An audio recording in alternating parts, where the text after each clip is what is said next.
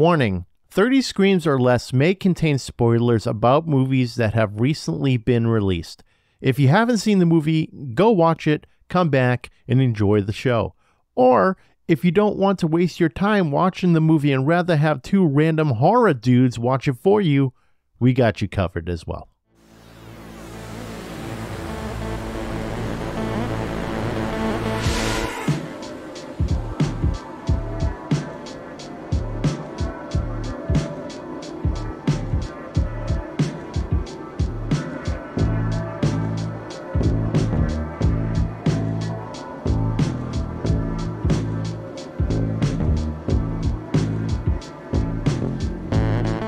Welcome everyone to 30 Screams or Less, a horror movie podcast where we review horror movies in 30 minutes or less. Today's movie we're actually going to be talking about is called Savageland. Written and directed by Phil Guidry, Simon Herbert, and David Whelan, starring Heather Moore as KGHW news anchor. I think we're just going to refer to her as the anchor, and No Montez as Francisco Salazar. This movie is available for free on YouTube. It's about when a small town near the Amazon, Mexico. My God, why am I fucking this up? It says Arizona, Steve. Yes, I know. I see that. I don't know where you keep getting Amazon, but proceed. Yeah, I buy too much shit. Okay. Plot is when a small town near the Arizona-Mexico border is wiped out overnight, suspicion falls on the lone survivor, but a roll of photos the survivor took that night tells a different story. 30 Screams or Less starts now. Corey, what did you think of Savageland? I was researching movies we should watch this week, and I just kept reading about this film, Savageland, that came out, what 2015 it came out, and I've watched the trailer, and people were saying it's one of the scariest movies they've ever seen, or the best horror movies they've ever seen. Dude, I think they pretty much nailed it. This was such a fantastic movie. I think you maybe feel a little differently about it, but yeah, it was a very long, slow burn, but I enjoyed it. It had some fucking terrifying imagery, that's for sure. Yeah, so when you told me that, I was like, one of the scariest horror movies or best horror movies. I'm like, wow, that's a bold ass statement. So I watched it. I personally, like you said, I feel different about it. When I watched it first, I was having a hard time concentrating on what the hell was going on because it was jumping around like crazy between interviews with different people and showing Salazar and the interview, and it was going really fast. So it wasn't even getting to the point just yet until I think it was more toward the middle is when it started getting really good. And that's where I was like really enthralled in the movie and just being like, holy shit, this is fucking crazy, because you started seeing everything unveiled through these series of pictures. And so like everyone thought this guy did it, thought he wiped out a whole entire town overnight, which, let's be realistic, who the hell can wipe out a whole entire town without any guns? Because there was no gun. Oh, there was one gun involved. Dude, the whole premise of the movie is this dude's in an interview room because he apparently wiped out an entire small town in one night. Like you said, how can one person do this? But the story slowly unfolds. Did you catch the part where one of the detectives or something said that when they found him, he was covered in 15 different types of blood? Yeah, I did. So now they're just like, oh, okay, he is guilty of it because he's covered in everyone's blood. But it's not even that. He was in the thick of it and probably just everyone's getting eaten via these photos that we're being shown, and blood's probably everywhere. Obviously, because it's all black and white, you can't really tell. But I love the way that the photos were because it wasn't so clear that it was like, okay, maybe it's vampires, maybe it's zombies, maybe it's demons. We're not sure. I thought it was vampires though, because if you look at one of them, the teeth had very vampire-esque type teeth.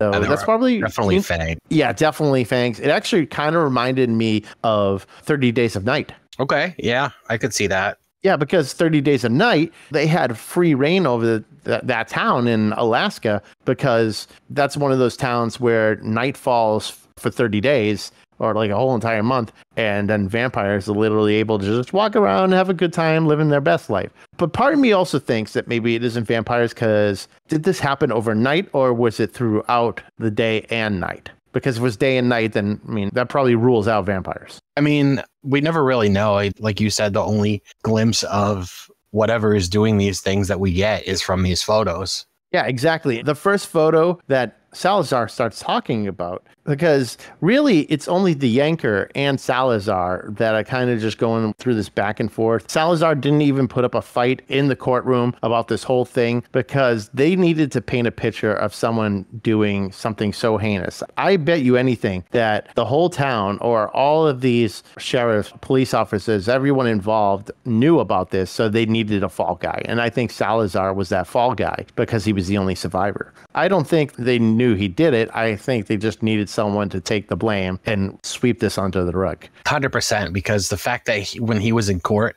they made a point to say that he didn't say a single word while they were in court. He didn't try and defend himself once. So some kind of cover up. Oh, absolutely. He knew he was fucked. Everyone was against him. Cops, everything guaranteed were against him. You saw all these people that were being interviewed. They were like, he did it. He absolutely did it. He's from Mexico and all this stuff. It had racial undertones to the whole thing. So they really wanted to just picture someone who's like an illegal immigrant committing these heinous acts and being able to rid history of them to not let that secret out with whatever they are. So that's why I think that this whole thing was just a ploy to sweep all that under the rug. Absolutely. Especially where they were doing interviews with very racist people towards the end of the movie. Oh my God.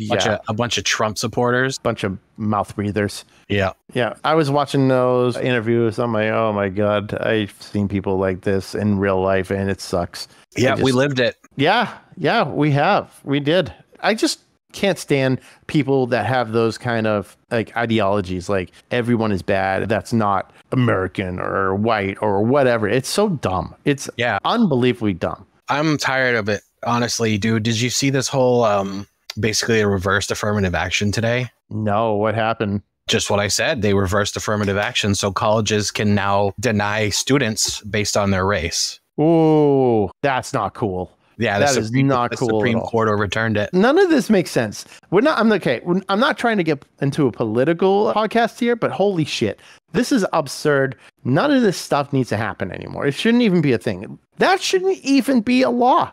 It shouldn't be anything. Like affirmative action should not even be a thing because it should just be. People should just be able to live their lives. They should be able to go to school. They should be able to do these things. Why is everyone so controlled? It's stupid. I agree, dude. It's kind of, I don't want to live here anymore. You know what I mean? I know exactly. Like, I don't want to be on Earth anymore. Yeah. So it really sucks. You know what? Send me to Mars. I'm sure like my girlfriend will come with me. You can bring Joanne with you. We'll go up to Mars. We'll fucking hang out in their colony, whatever. It would be good. Yeah, we could do that. Too bad we didn't know that we could have lived at the bottom of the ocean in that Titanic thing too. Oh, that too. Yeah. I mean, because I heard about that. I'm on their newsletter. They were like, hey, we're looking for someone. I was like, I'm in the middle of a move. I don't know. Okay, not quite. I was like, what? You had me there. Can you imagine if they just had a newsletter? They're just like sending out feelers to people. Hey, we saw that you might be interested in living in Atlantis. We have this experimental submarine thing that we want to go down to the bottom of the ocean and look at the Titanic wreckage with. We're not sure if it's going to work, but do you want to go anyway? Yeah, we built it completely out of recycled materials, Coke bottles mostly. They're going to recycle the pieces they brought back up, actually. They make the next one. Probably, of course. To send another bunch of dumb fucking billionaires to the bottom of the ocean. Oh my God. Yeah, we fucked up this time, but we got it now. Now we know what to do. Yeah. My God, this world's crazy sometimes. And yeah, when you watch this movie, it does paint that picture of a world that's so against illegal immigrants and using them just because they can. It's like one of the strong undertones of this movie. And it's unfortunate. It really is unfortunate. But he accepted his fate. He's like, you know what? It's safer to be in here than it is to be out there. And that's actually a line that he said while he was doing the interview with that anchor. He said, I'm in here. They can't get me. Exactly. They can't get him. So not only can those demons or whatever get him, he's already fucking done. He's gone through the courts and everything. He doesn't have to deal with them anymore, technically. He has his meals. He freaking lives out his days, and then he gets put to death, unfortunately. But it's sad. This kind of thing does happen. Not to that extent, but it does happen. So another, I think, evidence to you saying that these were vampires was they were finding skeletons. People were completely demolished to the bone. Yeah, and vampires, they will just drain humans like crazy from what I get. From like every vampire movie I've seen, that's basically what happens, is that they just fucking drain people of blood. And you know what? I haven't seen a lot of good vampire movies. Have you? Renfield? Yeah, Renfield was great. That, but other than that, they all tend to be like very, okay, I want to suck your blood, or Twilight or whatever. Hotel Transylvania was pretty good. Oh, that's a fun one. Yeah, all three of them. I actually didn't see the third one. I saw the first two, but they were fun. They recast Adam Sandler. Oh, He's not Dracula in the third one. What? No wonder why I'm not going to watch it. Yeah. No Adam Sandler, no care. Yeah, fuck that. I'm out. Only one of the greatest talents of our generation. Yep, I quote Billy Madison and Happy Gilmore almost on a daily basis. Did I ever tell you that Adam Sandler was our guest speaker at my high school graduation? Really? What did he just do? I don't know. I don't remember. That was a while ago, dude. That's what he just says up there? Yeah, he just does fucking... He just does Toll Booth Willie impressions. Yeah. Yeah. $1.25. I honestly don't remember what he said. No, I think that's just one of those moments where you like just want to get it over with so you can finish high school. And then you're like, cool, I'm going to go out drinking with my friends. Yeah, I mean, I'm only like 18, but I'm doing it. Yeah, exactly. I think that's pretty much what I did. I just hung out with my friends and then we had some drinks. Nice. Yeah. So that's the way to go. So that was like 40 years ago, right? 150. Oh, are you a vampire? Yeah. You should see these things. I have to file them down all the time. Yeah? What, your teeth? Yeah. That's cool. Yeah, I know. So what'd you think about this movie here with that promo or whatever? I just called it a promo, like a fucking wrestling promo, but the Don't Judge Me thing that was playing in the background as those images were floating across the screen and you hear someone talking. The Don't Judge Me? Actually, I need a refresher then on the Don't Judge Me, because half the time I was focusing more on the photos and trying to see what was in them because they were very faint sometimes. And you're like, what the fuck is that? And you can make out a human body. But yeah, elaborate on what you mean by that. No, there was just this part in the movie where they were showing images of the photos and maybe like the camera going through the town. I just typed in the internet to try and find out what he was saying, and Savageland lyrics came up. So apparently I'm not going to tell you. A Chicken Cherry Cola, right? Yeah, okay. So yeah, I loved that whole process of just photo by photo by photo throughout the movie. And I think that's what actually kept me sucked in, because at the beginning I was not having it. There was too much going on. I couldn't focus. I was like, okay, I can't note anything because it's crazy. And then that's when it started getting really good. And I thought up until close to the end, it kind of lost me though, when they started interviewing those mouth breathers. But there was that very, very end part that I thought was really cool with the found footage. Do you remember that? No? Okay, because at the very end, they were talking about how these similar types of murders are happening throughout the West Coast. It's kind of working its way up. And they somehow were able to get footage from a broken camera of these people getting attacked by these demons. And it actually turns out it was daylight. Now that I think about it, it was daylight. So maybe not vampires, maybe just demons or some sort of weird zombie thing. I don't know. But it was very cool because it was very chaotic. It actually reminded me a lot of Outlands. Outlands? I was just about to say, it reminded me about that. Now that you're describing this, I remember watching it thinking, this is Outwaters. Outwaters. That's it. These are like memory cards. Exactly. Yeah, it does have a similarity to Outwaters. Not as fucked up, but the thing about this movie is it's shot kind of like a documentary. It's not real. It's a mockumentary, a fomentary, like we've said before, fomentary. So it's shot like that. It's very fucking believable. And if you didn't know it was a horror movie, like if someone just threw it on and someone maybe walked in the house and this was on, they'd be like, what the fuck happened here? And they would probably start looking up the name of the town in Arizona. It's very well shot. It's very convincing. I think that aspect is great. The other found footage movie we reviewed on this. That was not Outwaters. There was a one with the little girl that drowned. Oh, yeah. That's what's the name of that one? That was Australia. Shit. Hold on. I got it. Let's see. I'm gonna just go to YouTube. I'm already on the podcast. You're fucking way faster. Doing it the hard way. Lake Mungo. Yes, Lake Mungo. So it does have similarities to it. Lake Mungo was also hyper realistic.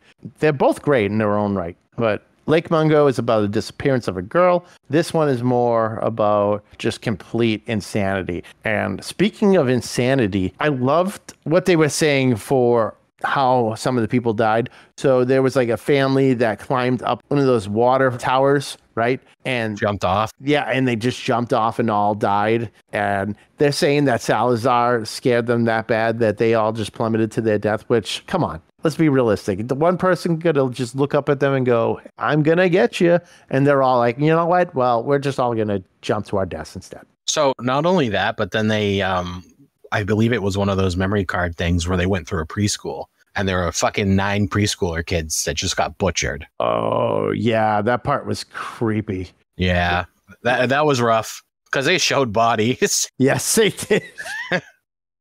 They weren't fucking around in this one. They made it look very violent. And then there was that one part where the girl is behind these bars at her school trying to get out. And you see like these demons coming from behind her. And this is where he takes most of the photos of this whole ordeal, is this one girl. And he's focused so much on her, which, by the way, I thought was a little weird that he's just taking photos throughout this whole time. But I guess when they were interviewing a photographer in the movie, he was saying that, hey, sometimes photographers have one job and that's what they got to do. It's just they got to record these moments. And I mean, that's what he did. Salazar recorded those moments, but I feel like I would be like, you know what? I'm just going to kind of run for my life and not worry about taking photos. So the thing about that, though, is they totally use him taking photos of everything against him in court. You know, that was another thing they used just to try and bury this guy. Exactly. Yeah, they were trying to say, oh, yeah, the whole thing's photoshopped and all this. And it's like, okay, yeah, sure, you can Photoshop them, but that's a lot to Photoshop, and it's very imaginative. That's too much work for one night. Forget it.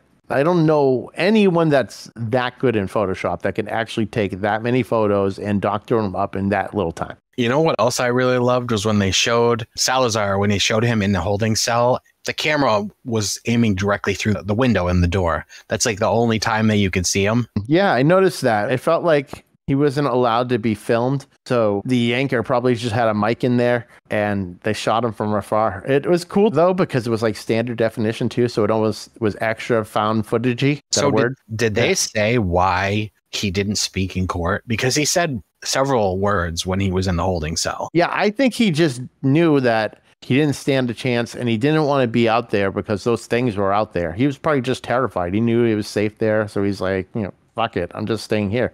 But we don't 100% know that because he didn't say anything. His friggin' lawyer was one of those lawyers you get, what are they called? Public defender. Yep. His lawyer was a public defender, and he's only got 3 cases under his belt. So he knew he was already fucked to begin with. So you just let him, you know, do his thing. He didn't say anything. He just fucking went on with his day and then found guilty for something that they really have no proof he even did. Yep. I don't remember, did they show him being executed? No, they showed a cartoon of the situation where it was like truth or lies or whatever, or something like that. It was weird. It was one of those like satire type cartoons of that situation. But nope, they didn't show it. They just alluded to him being dead. And of course, there was that one guy. You know what? There's this one guy in this whole movie that just pissed me off the whole time. It was like the radio jockey or whatever who's talking about America the whole time. Oh, yeah. Oh, God. I'm listening to that. Showed him in his studio a couple times. Yep. Just like, America, this is a... You know, just he just turned into a South Park character. I love it.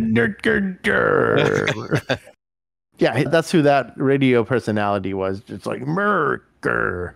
You know, so yeah, that guy drove me nuts. It makes sense, though, because everybody in the town was like that. Like you learn that later on in the movie. They basically all have the same fucking stupid viewpoint. Yeah, they all have that same fucking stupid viewpoint. And he was a good guy, clearly. He would always help people. He was always volunteering at the school and helping people at the church and all these things. And at the end, they still painted him as the bad guy because he probably wasn't white. And that's pretty much, I think, one of the big outliers of this story is that he wasn't white, so he's guilty. Yep. That was actually the concept. Yeah. It took me a minute. Like after the movie ended, I thought about it for a little bit. And I also came to that same conclusion because I really wasn't thinking about it that way when I watched it. Mm-hmm. Like, oh, they were definitely trying to just pin it on this guy. Oh, absolutely. They didn't know what the hell was killing people. Or they knew what the hell was killing people. Like maybe this is something that comes around every 100 years or something. And they knew. but they just fucking let this guy be the fall guy. But we don't know. We don't know. He definitely like showed signs of being a little wacky when they were showing those, camera angles through the prison door when he would stare at the camera and you'd have like those fucking Undertaker eyes where he'd roll him in the back of his head. You know what I mean? He just let that like blank stare. Yeah. But who knows? So another thing is that even though they had this guy executed, all those murders are probably still going to be going on. Oh, absolutely. And that's when they start traveling throughout the West Coast. When they're saying like a sequel. Oh, you know what? A sequel mockumentary? That would be interesting. Because there have been some found footage movies that have multiple sequels to them. So maybe. I mean, it's been, 7 years at this point? It's possible. Still like not too late in the game. Yeah, I'm curious if there was ever, I'm going to Google it, but a sequel and they could explore like, especially the investigators and stuff. That the guy they executed was for no reason. Yeah, maybe they'll do a sequel. They'll cast what's-his-face from Split, and there we go. We're good. Can we stop just stop putting James McAvoy in everything? It's like you're like Melissa McCarthy. You know what I mean? It's the same idea. They get typecast. They really do. They're just putting fucking everything. Let's get Adam Sandler in the sequel. All right, there we go. He could be Dracula. Maybe that's what it is. Dracula's little minions are out killing people in small towns in Mexico or whatever. Yeah. Or Amazon, as you would say. As the Amazon. Yeah. If they only knew how much I fucked that beginning, it'd be absurd. They'd just be like, why can't you get that right, Steve? It's in front of you. I don't know. Maybe I just read shit I want to read. Well, they know now because they've heard the beginning of this podcast. That's getting cut. No, I do not cut that. Or that's the blooper. I'll take that as the blooper. All right. You do what you want with your editing magic. Just make sure that's in the final version somehow. I'll make sure it sounds good. Regardless. All right. Yeah. So our boy Adam Sandler, maybe put him in the sequel. Why not? Yeah, well, I'll contact him. He's from the town I live in, so. Exactly. He's got a booth at, what's it called? Red Arrow. Does he? I think so. I know he goes to Puritan a lot when he's in town because I think his mother still lives here. Plus, he has family in town still. Not to mention Puritan's fucking awesome. Yeah. What? You don't like their tenders? No, Puritan's awesome. I just don't think the tenders are all they're hyped up to be. Weren't they the inventors of the tenders? That is the lore, yes. The lore. The chicken tender was invented in New Hampshire. Yeah, which is possible. It's absolutely possible, but it's a stretch. It's a big stretch. I feel like if you're going to invent something, it's got to be absolutely absurd rather than pieces of chicken deep fried. Yeah, but then they deep fried them in coconut. I actually do enjoy those, the coconut ones. Coconut? Yeah. What the buddy. Hell? Yeah. Yeah, no. Coconut breaded chicken tenders. All set. I am not a fan of coconut. You say that now. These will turn you around, buddy. I don't know. Coconut and bananas. No thanks. What? Yep. Bananas? Can't do bananas. Why? It makes me sick. Just like the texture or what? It's literally the texture, the smell, and the taste. Oh, okay. Yeah, I don't like it. I think it's all stemmed from when it was like I was younger. I had a banana and it made me sick. And you know when you have something to eat and you get sick and then you throw up or something? I think that's what happened. You mean like you smell it and you get nauseous? That too, yes. So that's me with Fireball whiskey and tequila. No shit. I smell those things and whatever I had for lunch that day is gone. No shit. Did you drink them both at once? Or is that just a friggin' crazy night with Corey? It's two separate occasions with those particular beverages. No shit. Well, that's why you stick with beer. Yeah. So it's hopefully beer doesn't get you sick. Or whiskey. Or whiskey. Which I'm enjoying right now. Yeah. What kind of whiskey? Eagle Rare 10. Eagle Rare 10. 2010? No, like it sat in a barrel for 10 years before they sold it. Oh, okay. So that'd be 2013. Mm-hmm. That's sick. Dude, I meant to ask you, the liquor stores in Florida have apparently some really nice selections of bourbons and whiskeys. All right. Well, if there are any you're interested in, let me know. You can Venmo me and I'll friggin' send them up your way. Yeah, you can put them in the same box with my Terrifier vinyl. Exactly. It's sitting right in front of me, actually, ready to be shipped. Perfect. Yeah. Well, not ready. I got to put it in a box and then ship it. Word. Yep. So we'll talk about a little Venmo action later. Yep. Sounds good. But Corey, what do you give Savageland? I actually gave Savageland 3 out of 5 dead kids. I probably would have given it a 4, but I feel like there was no actual payoff to the story. There was no conclusion, if you will. Otherwise, I loved it. The guy that played Salazar played a serial killer perfectly. Like I said before, the way he looked at the camera, the fact that he didn't really speak. I love that. My biggest complaint was it's extremely slow and it was kind of boring at times. I can agree with that 100% because I too actually gave it 3 out of 5 non-dead kids. So yeah, the blank stare, I thought that was really cool. That's often a thing with serial killers is that they have just kind of this blank stare, dead eye stare, but a lot of them just have that fucking laser focused stare. And that's what he had in this. And I thought that was really cool. It was sporadic at the beginning, like I was kind of saying. It was very like cut between interviews. And then in the middle is where I was actually sucked in. The end is when you had a lot of your interviews with the people like America, that kind of deal. And you're right, zero payoff other than seeing that cool found footage from a video camera and maybe seeing a little bit of the carnage that's happening. But yeah, zero payoff. No one wins. No one loses. It just is. So 3 out of 5 in my book. I think it was mid. It was okay. Yeah, it was very mid. I don't understand the hype behind it, I guess you could say. Now, let's say this. Do you think if you just somehow stumbled across this without hearing about it from anyone that you would feel differently? Probably not. Probably not? Okay, because sometimes hype can really alter opinion on something. For instance, when you told me people were saying this is like one of the best horror movies ever and all this, I was like, oh, okay, now there's like high expectations in play. So when I watched it, I was like, what the hell? I'm like bored. I was very bored for a lot of it. I even fell asleep at the end of it. It was either maybe I was tired or I forgot I even was watching a movie. It just dragged a lot. It did drag a lot. So documentaries for me, I have to really be in the mood for them, I think, because there's so much dialogue that sometimes it puts me to sleep. And I think that's probably just what happened. There's just so much talk and so much dialogue. And I started freaking getting a little loopy at the end and then passed out. And I woke up into another found footage movie. And I was just like, this is not the same movie, is it? Nope. I was halfway into another one. Apparently I fell asleep for like an hour. Yeah, it just auto-played. Nice. Yeah, I was able to watch it on Tubi. What, this movie? Yeah, so you can watch it on Tubi, you can watch it on YouTube, things like that. It's free, both of them. It's nice. So if you're interested in watching a documentary style movie that's hyper realistic, but not all that great, check it out. You would have to sit and watch it, though. It's not something that you can just have on in the background and be like, oh, yeah, I got the gist of it. No, not quite. This isn't The Office hanging out in the background where you can have a good laugh in 30 minutes. You have to just actually sit there and listen to kind of everything that's happening. Yeah, definitely, or you will be lost. Because, yeah, I got lost at one part. I think I looked away and I was like, what the fuck's happening? What did they talk about? You have to really just kind of sit there and focus on this thing. So sit down, watch it, focus, and maybe you'll like it, maybe you won't. Or maybe you'll think it's mid. Yeah. So you won't hate it and you won't like it. It'll just be mid. Just mid.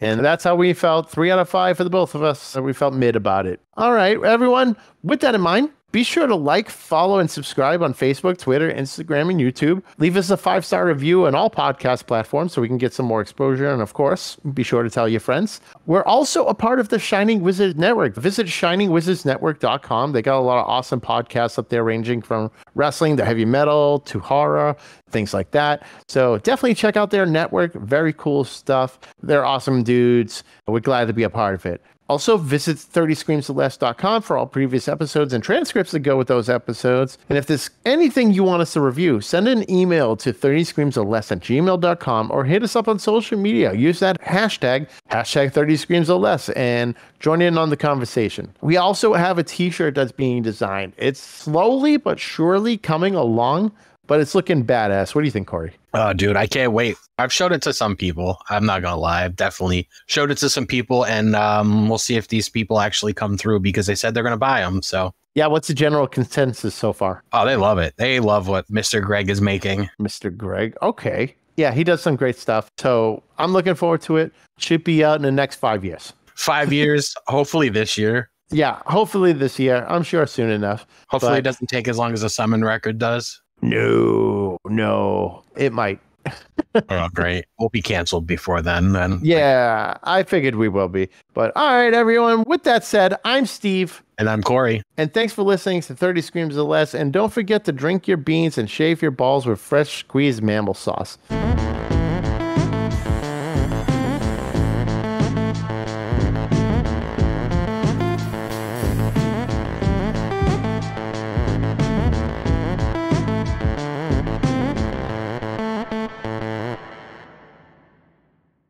It's written and directed by Phil Guidry, Simon Herbert, and David. Let me try that again because I just hit my freaking box cutter. Let's try this again. Sorry, blood?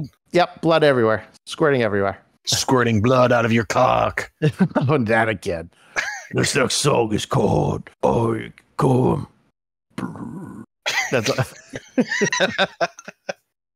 what the fuck? Don't edit that. I won't.